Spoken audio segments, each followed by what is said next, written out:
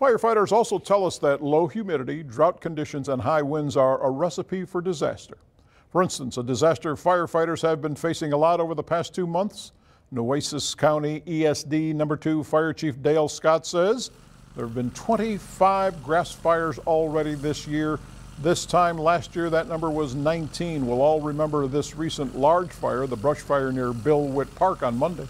Nearby homeowners like Andrew Robles understandably concerned.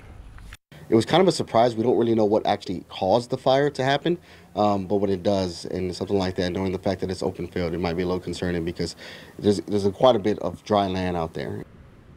Chief Scott says if you have brush near your home, you want to mow a 50-foot area around it. That would slow down the fire, he says. Firefighters also tell us it's the beginning of the fire season, so it's probably going to be a busy summer for them.